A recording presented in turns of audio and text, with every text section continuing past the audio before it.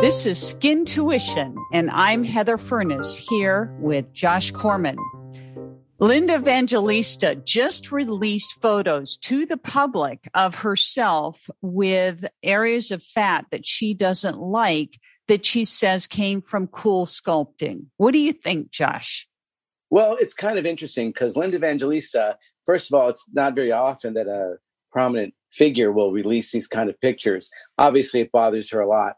I think it's interesting because Cool Sculpting is designed to freeze fat. That's the whole concept, that it freezes fat and then the fat gets absorbed by the body and clears out the system and you actually lose the fat cells and you get thinner. Sometimes you get this thing called paradoxical hyperplasia where the fat comes back bigger. Now, that doesn't happen very often, but when it does, it's a different kind of fat and it requires surgical intervention, meaning liposuction.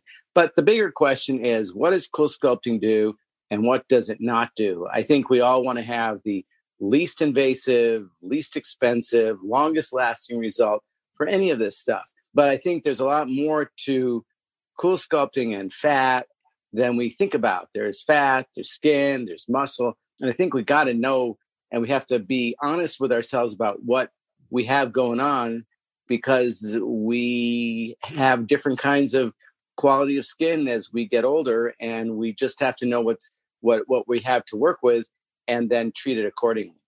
So let's say I am 25 years old and I've put on some weight. I've been through college and graduate school, put on some weight, and I can't seem to lose it. I haven't had kids. Would I be a good candidate for Cool Sculpting?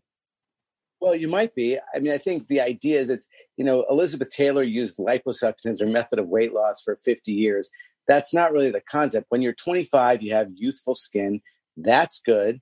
And if there are pockets of fat that are a problem, yes, that could be something that you might be a good candidate for. Obviously, if you had put on a lot of weight and lost weight and put on a lot of weight and there's a lot of stretch marks, or you had kids, things like that, that might come into play. But at 25, I think you could be a really good candidate for Cool Sculpting. So say I'm 50 years old, I've had 3 kids, and I don't like my muffin top. I don't like tucking my tummy into my pants. Am I a good candidate? So I think you still might be. Depends where you want to do the Cool Sculpting. And it depends whether you had a C-section with your kids, whether there's any scars on your tummy, how many stretch marks there are, because stretch marks really are a sign of injury to the skin, and the skin doesn't bounce back so easily. But you still might be a good candidate. It depends on your overall body type. It's also, where do you want the Cool Sculpting? Men tend to collect fat in their flanks, meaning the love handles and the tummy, and women tend to collect it in their thighs and buttocks and tummy. So it really depends where you're thinking about it.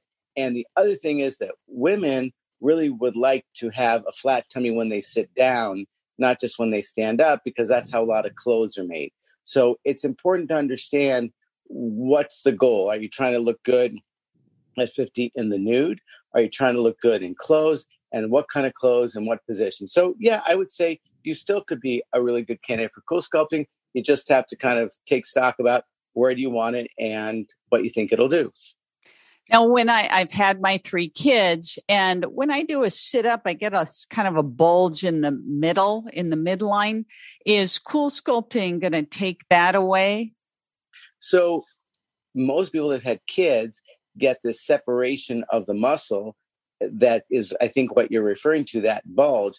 And Cool Sculpting really doesn't do that. Cool Sculpting literally goes after the fat. I think sometimes we think we want Cool Sculpting to go after everything, that it should tighten skin and it should take away fat and should tighten muscle. And you can't really expect it to do all those different things. So I would say probably not. That's, if you have a bulge in your tummy when you sit up, that probably means you have a bulge in your tummy.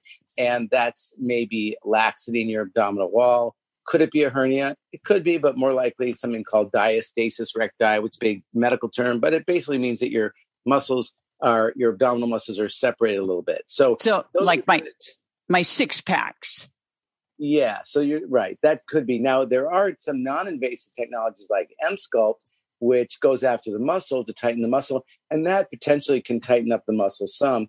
But if we're talking just cool sculpting alone might not do it. But it's important to think about all the technologies that are around and see what works in combination. So if I'm a patient, I'm a good candidate, am I going to get what I expect to get?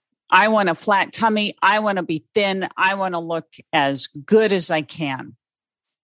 Yeah, so that's the thing. We all want to look as good as we can, and we all have this idea, can we all want this thing we want the best, and we're hopeful, but at the same time, we need to be, at the risk of sounding like a medical person, realistic expectations. I think that's true for a lot of things in life that people say, or we all say, I have realistic expectations, but we secretly hope that it's going to do everything we want it to do.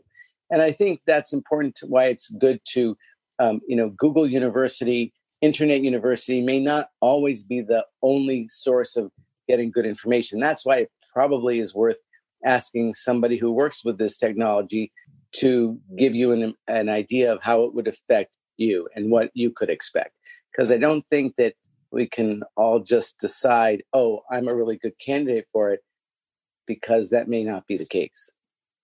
Now, you said don't go to Google University. So how would I find a good place to go to?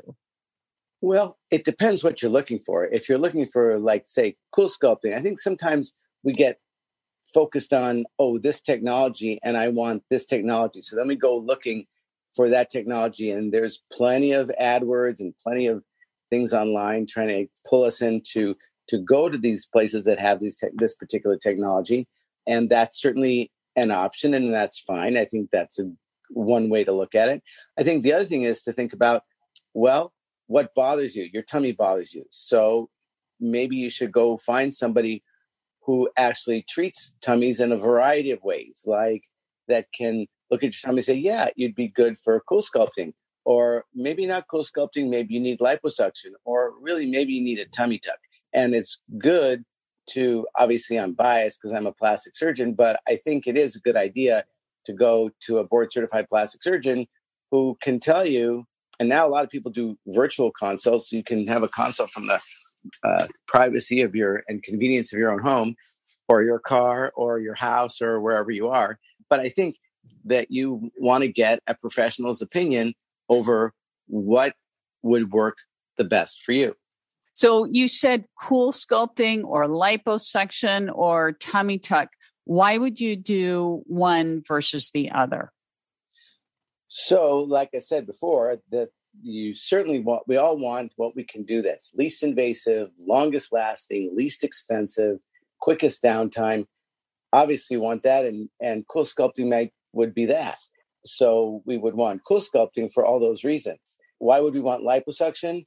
Well, in reality, cool sculpting often is multiple sessions and multiple treatments, and you get about 20% reduction in the fat.